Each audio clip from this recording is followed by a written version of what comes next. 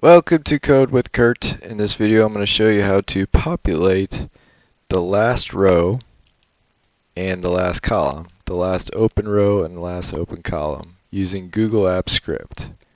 If you want to see more videos like this, subscribe to this channel.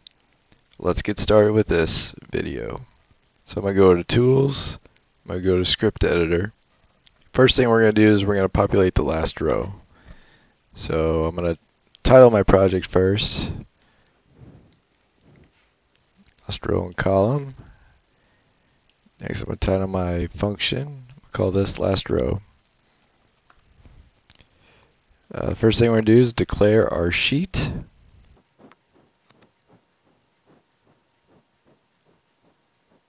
So there we have our sheet 1 declared using the sheet by name. Next we're going to get the last populated row of the sheet. So there we have the get last row function that we're going to use, and it's going to give us the last populate row. But what we're going to do is we want to populate the next open row.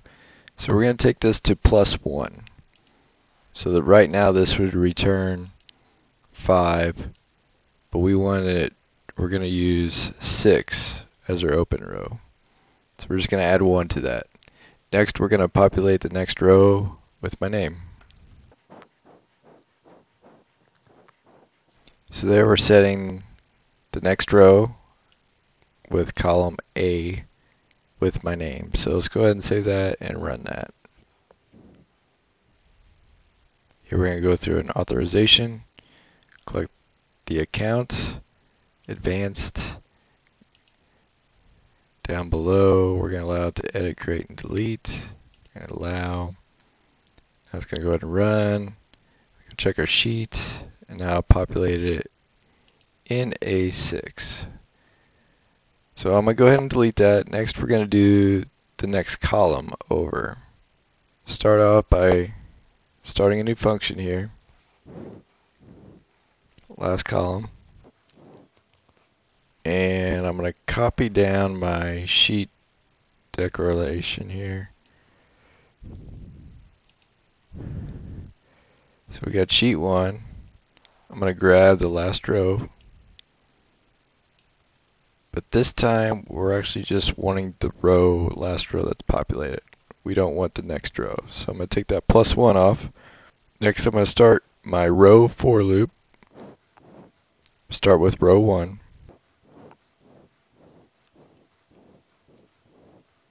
So here we're going through each row, and next we're going to go through each column and go over. And we're going to use a while loop for this. So first I'm going to declare the first column. Then we're going to start with, so we're going to do column 1.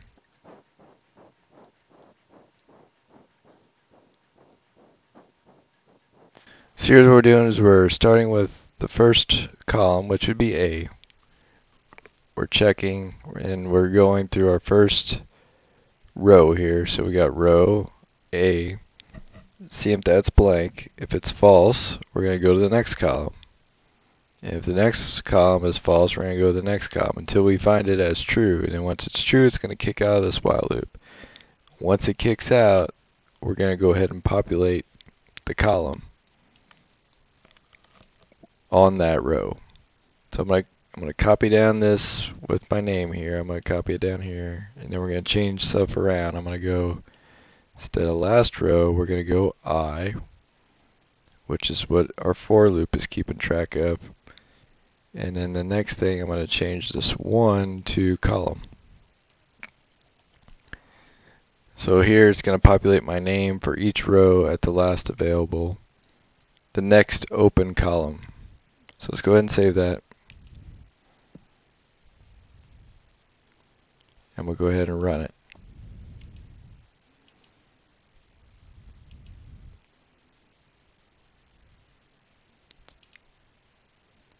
So there's populated B1, B2, E3, B4, and B5. So that concludes this video. If you have any questions or comments, please leave it below the video. Until next time.